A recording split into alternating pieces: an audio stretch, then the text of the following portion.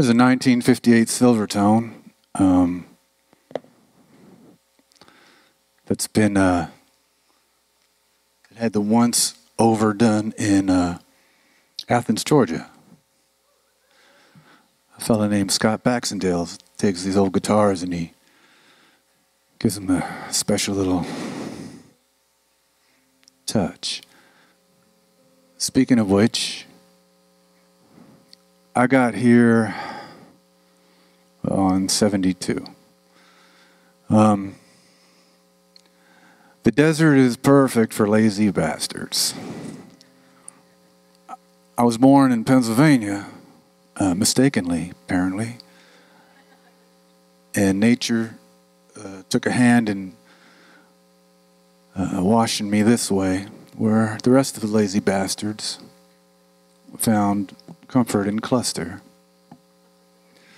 There was a flood in our little town in Pennsylvania in 72 from Hurricane Agnes, and 6 feet over the roof of her house washed that away. And my dad had remarried out here, so I'm extremely thankful for the 2 greatest disasters in my life: my folks' divorce and Hurricane Agnes. Once out here, I met a fella. I came out here when I was 15, and a few years later I met a fellow named Rainer Thacek. See, this is the segue from a fellow who put the juju in guitar fixings. Rainer worked here first at the Guitar Workshop, and then a little place downtown here where I bought my first electric. That's now the Ronstadt Center. I can't remember the name of the shop there. And then eventually he came catty corner to the old Chicago music store, and he worked down in the basement.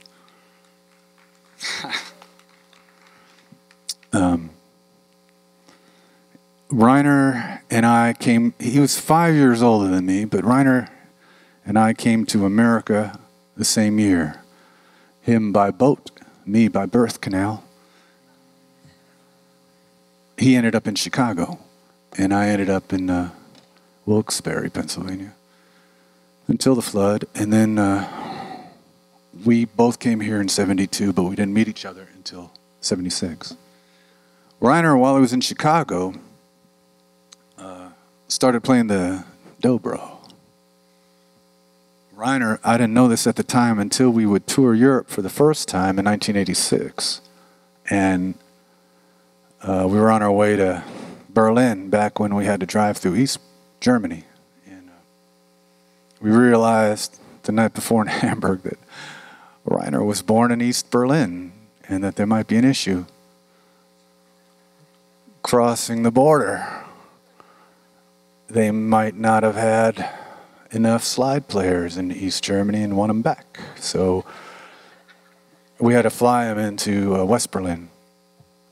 And that's when I began to understand him a little bit more, although 10 years after I met him when we were on tour the first time. We started a band. I started playing with him in 1976. I was on the thing about the desert, I think, besides the art of being a lazy bastard, the whole point of that is to be so comforted by the minimalism and the unending space. That's what appealed to me, I guess, because ever since then, my music has had an unending space and a minimalism, kind of like the way comedians, the best comedians, tell a joke and they leave a little something for you to fill in the lines yourself. This music is like that. It doesn't explain everything to you. You need to take part in it. So we got together. I met him at the Helen Street Cafe one night. I was on a 3-day psychedelic excursion. It was the last day. I just saw Roman Polanski's The Tenant. And have you ever seen that? This is before computer animation, and there was some serious scenes at the end there where the audience was perceived as demons while poor Roman was trying to kill himself, and they had serpent tongues and all the like. Right after that, I went to, I remembered I was supposed to meet this fella named Reiner at the Helen Street Cafe. I was living on Helen Street in Park at the time, and the woman who invited me to meet him was named Helen. This is the other thing about Tucson, is it has a curious amount of coincidences that occur. They don't mean anything, but they are appealing, and when enough of them happen at one time, you know you're on the right track, or you just keep following the path, like breadcrumbs. So I got there, and Reiner invited me up to play while he was playing. Now he's playing a dobro, and I was just 19 at the time, and he was 24. And I would try to get out of it, and I said I could only play in G, and that's what his dobro was tuned in, so that was no problem. So we jammed, and the thing is, the piano was facing the wall, and probably, I figured it out years later, decades later, it was because of that film, but I couldn't stop the song. I couldn't stop playing because I didn't want to face the crowd, as small as that place was. And Reiner was okay with that. So we played for 45 minutes in the key of G, maybe 2 chords. The song changing, evolving, never being the same. It was what an Escher print would sound like. And then I heard the guy who owned the place empty out the joint, and then once everybody left, we brought the puppy in for a landing, and that was it. That's how me and Reiner bonded, just like that. That's how we met. It wasn't until he came down with brain cancer in '96, so 10 years after that. No, sorry, 20 years after that, and 10 years after we first toured in Europe in '86. And he saw, we looked over the wall, and he saw his old neighborhood in East Berlin, and in '86. In '96, he came down with brain cancer, and he was going to pass away before '97 was finished. And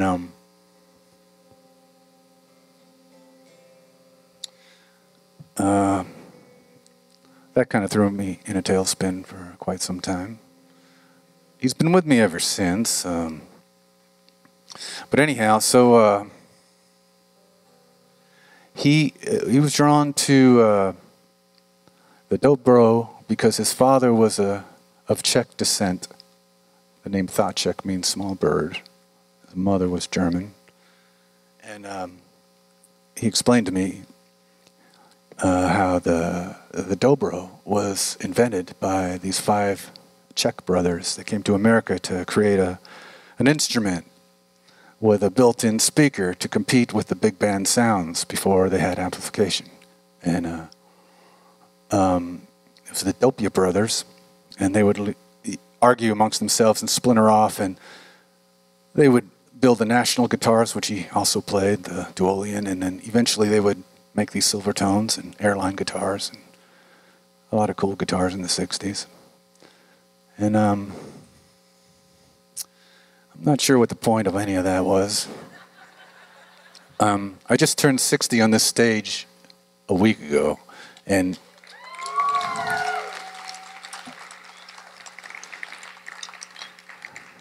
so I'm enjoying the cool breezes here in the foothills of dementia, waiting for that lovely storm to kick in one day and relieve me of too many ideas and memories. So we got together in '76, and we started a band that would become Giant Sand. First it was the Giant Sandworms. It was an easy crowd. And along the way, I was 22 or 23 at the time when we finally got it going. And then he found a drummer who was about 20 named Billy Settlemeyer. And then another guitar player who would switch off on bass named Dave Seeger, who was 19. And we started this band, Giant Sandworms, in Reiner's house. And we played a little tiny place on 4th Avenue called Tumbleweeds. Can you say shithole? It was the only place that would allow bands of our ilk, post-punk bands at the time. And but one of the most monumental things here, and this is what I'm getting at, X played there. Yeah, the band from Los Angeles called X.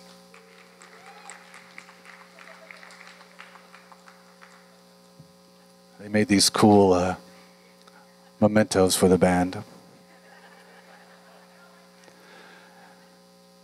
And as coincidence would have it, John Doe and Xene from the band X were here on the stage 1 week ago on said birthday, as they were in Tumbleweeds back in 1980. And they were very important because very few bands came to Tucson, and here's the whole point. We were in the middle of nowhere. All the bands stopped in Phoenix. Nobody came here much. And there was no college radio. It was the only decent-sized university town that had no college radio that played you new music. Our station still plays. Now I'm thankful for it. They play a lot of jazz and classical, but there was no station here. KXCI finally came around in 1983, but even then, they didn't just play new music. They had maybe one show would play something new, and they played a lot of traditional stuff and a great spectrum of stuff, but we didn't get any information here. We were a city without the usual influence, especially with a university sitting here like that with 30,000 people. So what had happened was there was only one record shop called the Record Room on 4th Avenue, and they would get, a couple copies of whatever was new in, but that was it. If you got there too late, you missed out on the new Germs record, which might have been a good thing. But the point is that what happened back then in the late 70s was we all of post-punk descent started coming up with our own kind of music that we couldn't buy. It was kind of like sonic pioneers making your own clothes with sonic threads. So, and no set of clothing looked the same amongst the bands, as everybody had their own sound. Nobody could play or sing very well because that was the punk ethic. It was all a matter of attitude and getting it done. It wasn't about destruction. It was just about punching through gravity and getting buoyant. And this was the perfect place to do it. This was at a time when burritos cost $1.25. When you didn't just have Dos Equis, you had Tres Equis. Does anybody remember Tres Equis beer?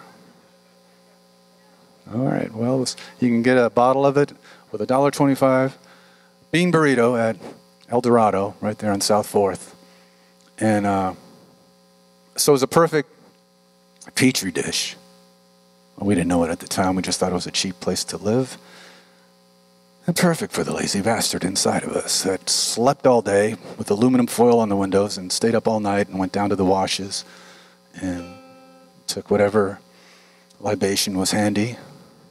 And this is how the indie rock scene in this neck of the woods blossomed, or at least came to be. And then it wasn't until the 90s where indie rock became a real thing. In the 90s, small labels weren't swallowed up by the bigger labels like they were in the 80s, and lo-fi, thankfully, became a tangible order of the day, audibly speaking, in no small part to the advent of a band called Sparkle Horse, which made it so palatable and almost pop-like. And that's when things got really healthy. You can be on a label and get a 50-50 split after expenses. And in the meantime, we had lived in various different places. We tried living in Lower East Side in 1981 when it was precarious, on Avenue B and 3rd Street, playing CBGBs. I don't know how many times. Yeah. Oh, I'm done. So it's been really nice talking to you all. I'll play you one chord, which will hopefully represent the sound. This is pretty much the sound of this town to me. I mean, you know, the human sounds are great here, but I was more impressed with the elemental sounds of the desert, the erosion of this place, which sounds to me just like this.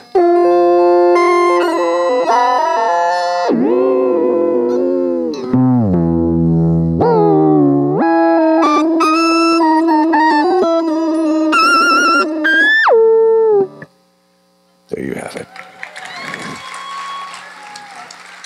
Thanks for having me.